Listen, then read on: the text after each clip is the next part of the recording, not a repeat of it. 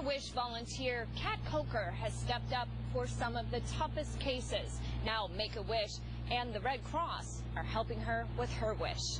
She's worked so hard to help other families and kids deal with leukemia, and for her to get leukemia is it's a hard blow for all of us. For 13 years, Kat Coker of Southwest Portland has volunteered with Make-A-Wish. She's just got a huge heart. Often taking on cases where the child may have little time left. So being able to kind of remain upbeat and remain positive and remain magical in the middle of that situation is a hard job. With that same strength and spirit, Kat is now in a fight of her own against cancer. She was diagnosed with a severe form of leukemia in May. She has done so much for so many. I just said, what can we do to help support you? Kat's answer? Donate blood, something she's also done her entire adult life.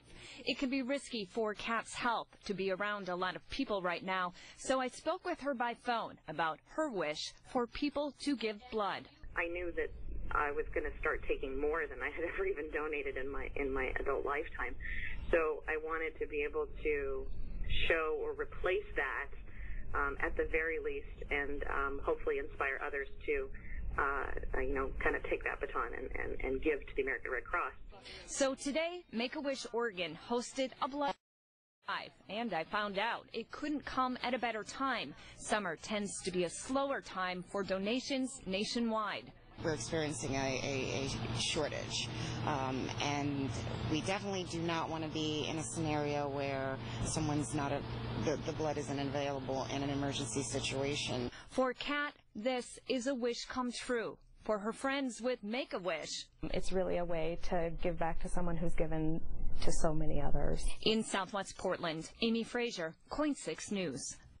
Ordinary people, I always say, doing extraordinary things, and we just don't do enough of those stories. No. We really don't. The Red Cross says there's a critical need for blood right now. We posted a link to that and some upcoming blood drives, depending on your zip code, and you can check that out at KOIN.com. Hey, do you have a news tip that you'd like us to know about? You can always email it. It's pretty easy to report it at KOIN.com, or just click the Report It tab right there on our mobile app.